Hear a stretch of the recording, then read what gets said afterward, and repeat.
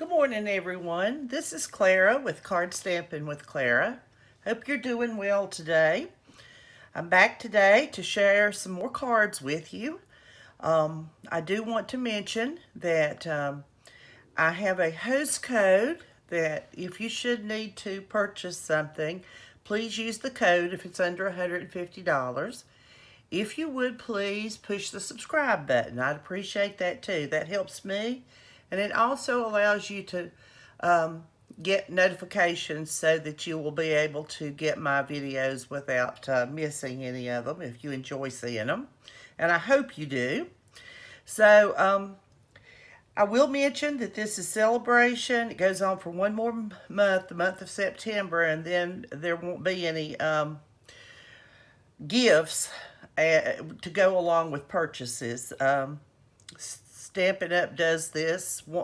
I think they're going to do it twice a year now, but traditionally they've only done it one time a year. And if you would like to purchase something, a $50 purchase will get you a choice of some stamp sets or some paper packs or what have you in the Celebration catalog. You've got some to choose from. And there's a couple of items that require a $100 purchase. So it's just whatever you need and if you need something. But if you do, I'd appreciate your business and I'd appreciate you using the host code. Now, if it goes above $150, by all means, don't use it so you can take advantage of some stamping dollars and get some free product. Okay, enough said about the business end of it. Let's talk about the cards we're going to make today. This is the one we're going to make. It's just got Merry Christmas on the outside. It's got a cute little snowbird. And I have some DSP from the Christmas Tidings pack, or Tidings of Christmas pack, excuse me. And I use the Evening Evergreen on this as the base color. And some silver touches and what have you. So this is the card we're going to make. On the inside, it says, wishing your family health and happiness throughout the coming year. So I'm going to set this over, and I'm going to show you what we're going to be using today, and I'm going to show you one other item so you can see it because it's in one of the other cards. We're focusing on the Happy Holidays stamp set. It's a nice cling set, as you can see, and there's several sentiments: sharing the promise of the season, for you, Happy Christmas, Christmas blessings to you and yours, Noel, wishing your family health and happiness throughout the coming year. And it also has a stamp for the holly and the Noel. So I wanted to show you that. That's what, we're going to be predominantly using this. But I do want you to see that this stamp set comes with a punch, which is this holly punch. It punches out a border. And I've got one card where I punched out a border so you can see what it looks like. But as a bundle, you save 10%. You don't have to buy both. You can buy the stamp set or the punch separately, but it's still, you need to, I wanted you to know what it's going to look like. I borrowed the Merry Christmas from this Sparkle of the Season. Personally, I like Merry Christmas. Happy Christmas is fine, but, for me, I just like that, and I'm going to use a lot of these Christmas cards. So I borrowed that. You wouldn't have to use it, but I did today. It comes from the Sparkle of the Season. And I also used the Christmas season bundle. I used a couple of the pine cones, what I would call something that looks like pine sprigs, and then I think I used this one, and this one, and this one for the foliages. And I also used the dies to cut out those with. This is a nice set where you have, you have two different sizes of pine cones, and then you have this die and this die and this die that I actually use plus the pine cone. So as you can see, it's got a nice long label die and then a whole set of dies. And this is called the seasoned label dies. So this is one that I use a lot for the support of other stamp sets. And I used one other thing. Seems like, well, no, two other things. Excuse me. I used this die from the Flourishing, Forever Flourishing die set. Yeah, Forever Flourishing dies. I thought I was leaving something out, but apparently not. But I used that one die. So this is one that I have had in my group for a good while now, and I enjoy using it a lot. The one I didn't lay out is this one. It's a relatively new one.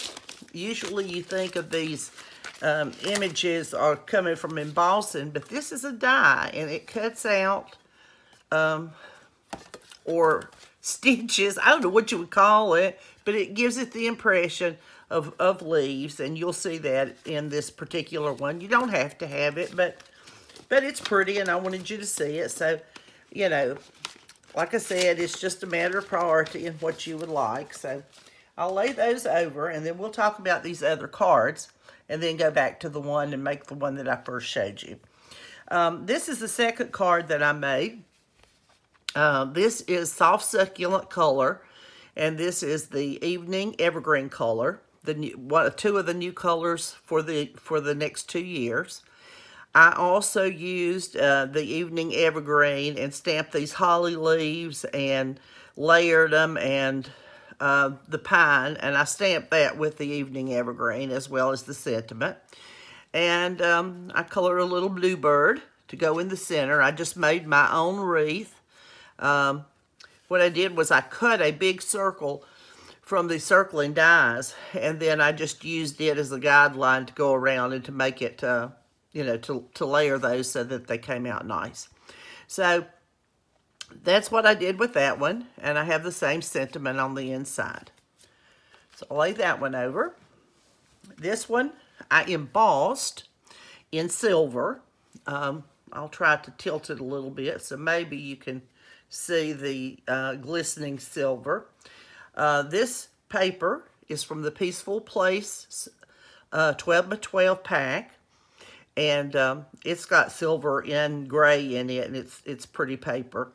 And I stamped one of the holly, you know, from the set, and it is also embossed in the silver, and then I colored it in. This is the Shaded Spruce color, and I cut out some silver holly from the foil sheets, and I also embossed the Christmas Blessings to You in silver. So that was the what I like for this one, and with the same sentiment on the inside. I don't need to say that again. So that's another one. This one is also embossed. It's actually embossed in two ways. The bird is embossed in gold, and the Noel is embossed in white. I used some of the specialty foil, gold foil paper, which I like. I think that made it look really pretty. I cut out a piece from that Flourishing Forever set again, and then I also used those 3 pieces of foliage that I was showing you that I used on the one for today. And this paper came also from the Tidings of Christmas. This is Evening Evergreen, and pretty much the same on the inside. All right, here's the one that I used to make I used the punch to make. This is Shaded Spruce, and as you can see, I just used a white background and layered it over the the Shaded Spruce, not the Evening Evergreen. I layered it over the Shaded Spruce, and then I glued in the little red berries and put a Merry Christmas down through the center. So I thought that made a pretty card. So that was the one that I had that was horizontal. This one It's probably going to appear to you that this color is red. I noticed that when I got my thumbnail for my video, my sister does those for me. She puts them into the a program that she's got, and it looked red, but it's not. And the reason it's not is because this bird I colored in Cajun Craze to make it look like a real bluebird. And so I used Cajun Craze with this blue. This is navy, native navy underneath.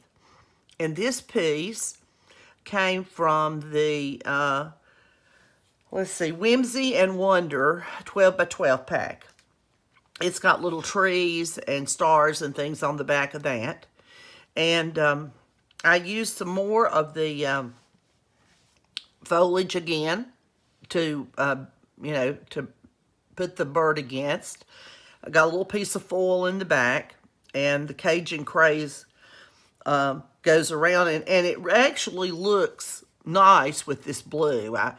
I kept trying to decide exactly what color to use, and I didn't think that the red really looked great against the Cajun Craze, so I just decided to, you know, use the whole thing with the Cajun Craze, and that worked great. I also used these little metallic silver gems, I guess you'd call them. These are the silver ones. They also come with the gold ones. And there again, I used these because I didn't think red and Cajun Craze went together very well. And I think overall it turned out pretty well. Same on the inside as I have done before. We've got a birthday card in the middle of all of this. I've got a little yellow bird this time. And this leaf design came from the Beauty of Tomorrow, I believe it's called, set. And I just, after I punched out or run it through the die, then I used a smooth die to cut that out and lay it down the balmy blue to make it look like that it was the sky shining through. And it says, may your birthday be memorable, rest and relax, you deserve it. And this color is balmy blue, and this is another one of those pieces of silver. And I think that the silver looked really pretty with this and added a special touch. And of course the little bow. So I hope you like that one. But I wanted you to see that even though I've made mostly Christmas cards this time, you know, the bird can be used for a birthday card too, or something else. This one, it is, well, I guess I put my own little touch on this one. I cut out, freehanded, a stump, an old stump, and they're not hard to do. You just put a little curve in them, and then I cut to make it look like the snow had run down the sides. And the little bird has found a berry and a leaf, and it's a snowy day, and so I embossed the bird. I embossed the snowflakes in behind in gold, and this is gold, as you can see, and the Merry Christmas is done in gold. So, oh, these are the little gold gems that come in that pack with the silver ones. And so I, you know, like I said, this has got my own little touch on it, but, you know, I was trying to decide what else I could do, and so I came up with that. All right, enough said. I will say this. The birds, the coloring of the birds, I went to the, well, to my phone actually, and Googled, you know, little sparrows and things like that, birds that were shaped like this, just to get some ideas for coloring. And the reason that I chose this one for the one to do today is because it's really easy to color this one. The only color that I used on this one was the dark smoky slate.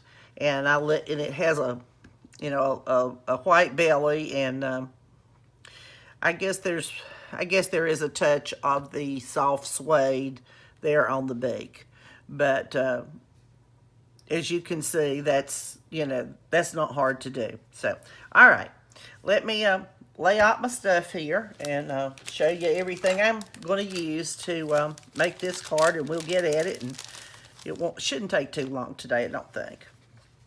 All right, first thing we start with always is the card base, and it is 5.5 by 8.5, scored at 4 1/4.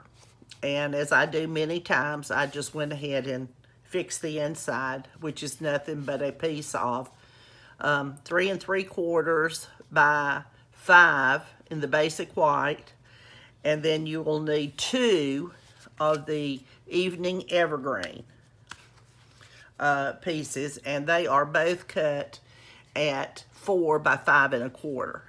And I hope you can see how pretty that leaf design is in there.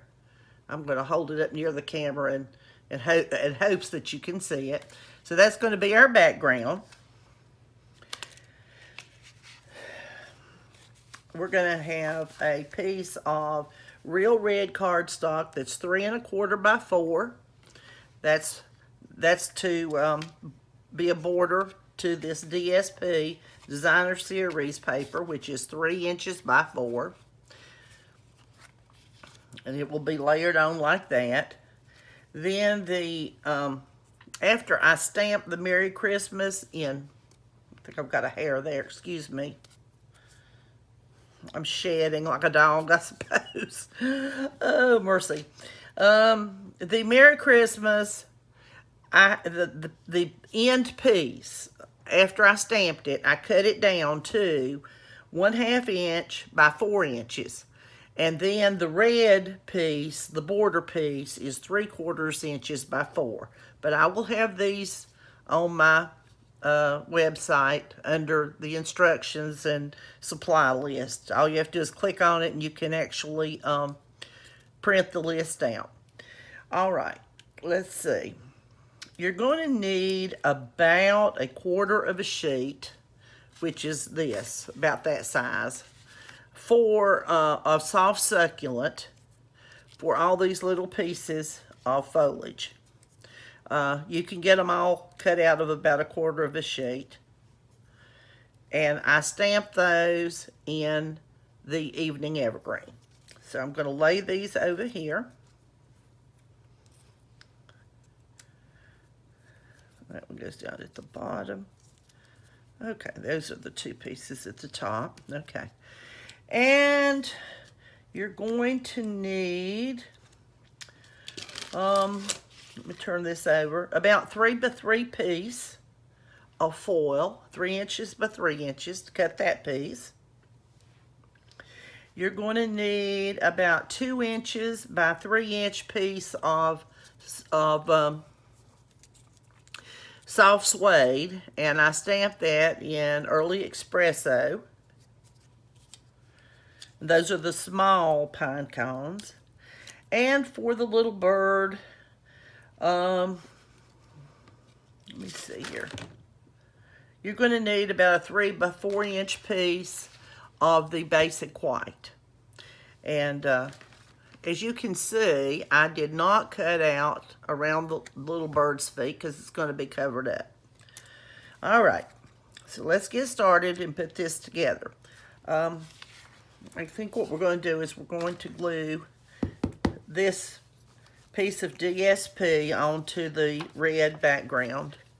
The real red is what it is. Put a little glue around here.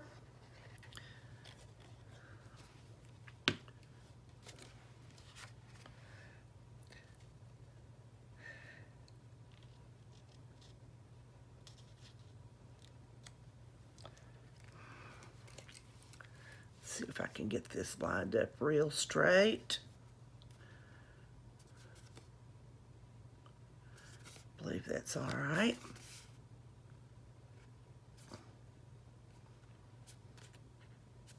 Okay. All right. Now we're going to take this piece and we're going to glue it onto the piece that has the leaf. It just looks like the leaves are stitched on it. We're going to glue that about in the middle. So we'll put a little glue on the back of this.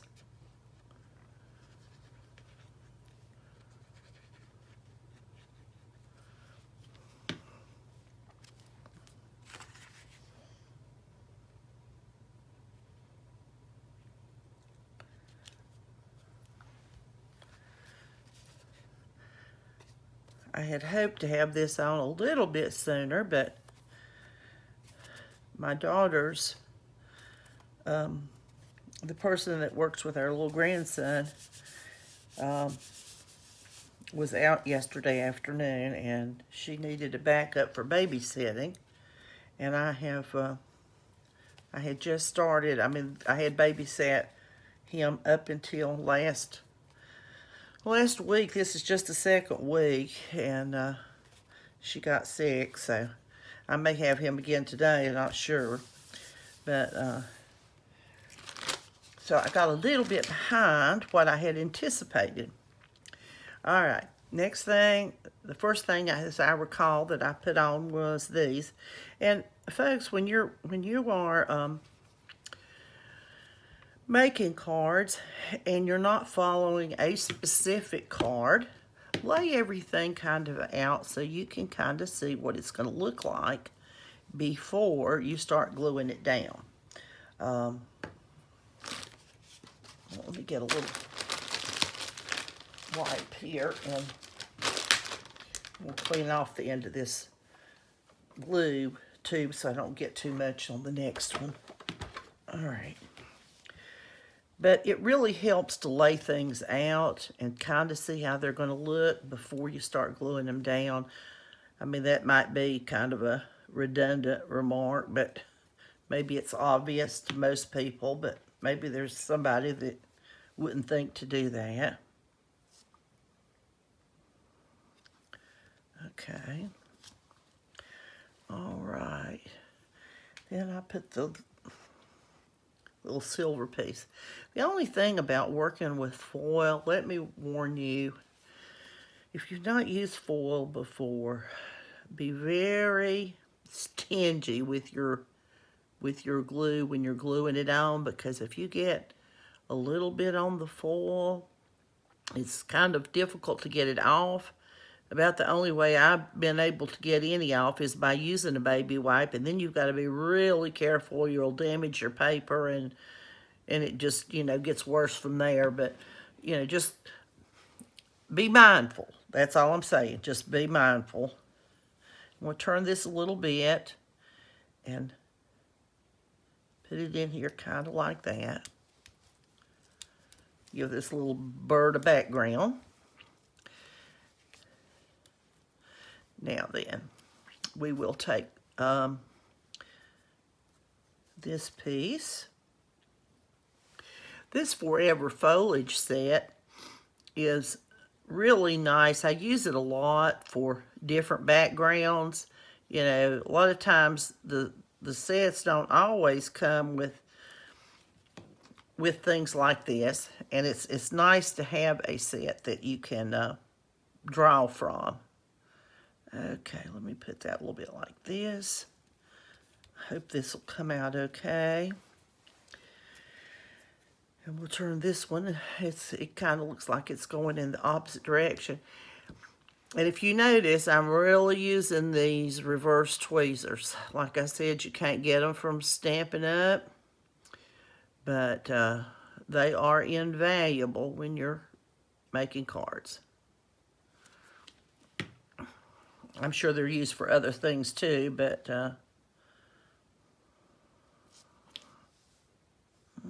okay.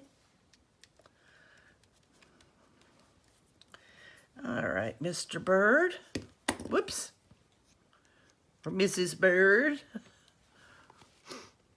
You see how the blends will sometimes bleed through a little bit? You might want to lay something under your work area when you use those. And I don't know if everybody has used blends or not. They're alcohol markers. And they dry easily, and they're called blends because they blend in pretty well. And with this one, I just used the dark one. I think these little birds, I don't know how you pronounce it. I think it's spelled Junco. I don't know if it's Junco or what, but yeah, these little birds are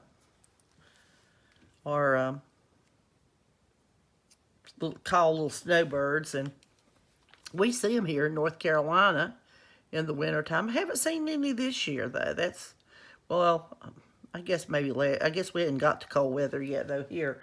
I was thinking about last year. I guess I did see some last year sometime. They usually come through at some part of the season. You'll see several of them out in the yard. Okay.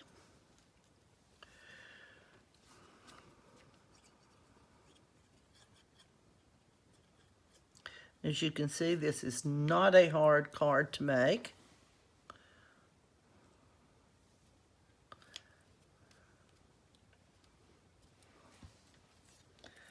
And once you get everything cut out, it goes pretty fast.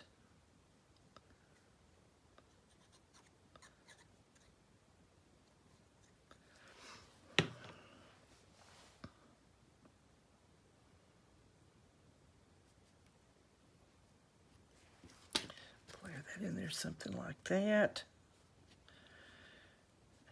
Yeah, okay. And I'm going to put dimensionals on the back of this. I didn't think to do it ahead of time, but with all that bulk right there, it's not going to glue down smooth. So I'll take my Pica tool here. And I kind of staggered the dimensionals so I get support all the way up and down.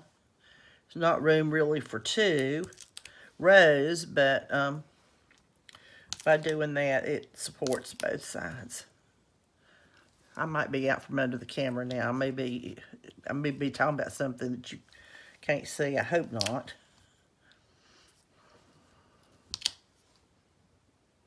Okay, but you see how I kind of zigzagged them in and out. Yeah.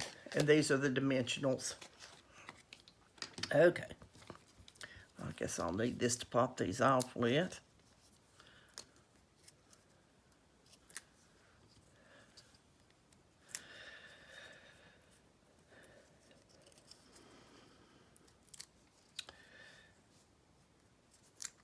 We have been really fortunate here, and well, we're kind of in the triad of North Carolina. We're not near the coast, and we're not in the mountains. And I mean, I was raised in the mountains. I love it up there, but it looks like all we're going to get is a little drizzle out of this hurricane. And there's so many people that have suffered or are suffering, I should say, not have. It's going to be ongoing for a while. Bless their hearts.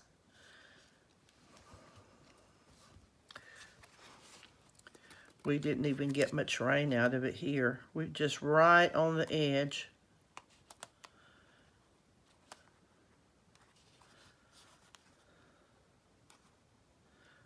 Well, I am trying. A little too far up, a little too far down. I'm sure you don't ever have that happen. Okay, I think that looks good. Press that out. Put this on the outside of this card base, and we'll be done. If you want to fix an envelope, I didn't cut a piece for the video today, but if you cut a piece that's 2 3/8 wide and about 6 inches long, you can use a tape runner, and you can look at one of the other videos if you really want to see how it's done. But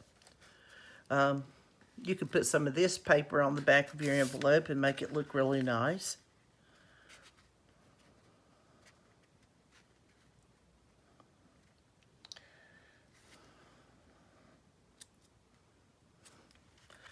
Okay, let's see.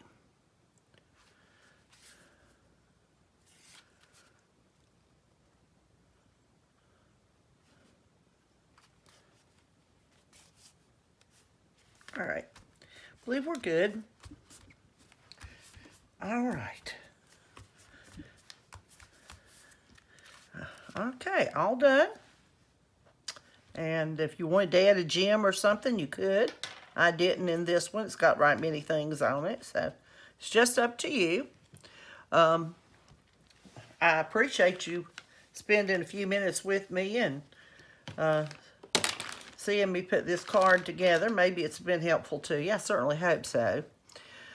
There again, I just remind you one more time about Celebration. It's going to be going on for about another month, and then it will be gone. So if you're interested in, you know, making cards, it's a really good time to consider purchasing some things because you get the extra bonuses.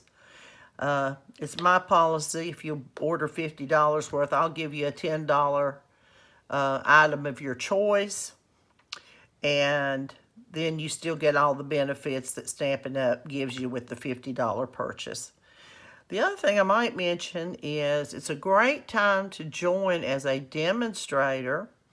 The benefits, first of all, initially you get $125 worth of product for $99.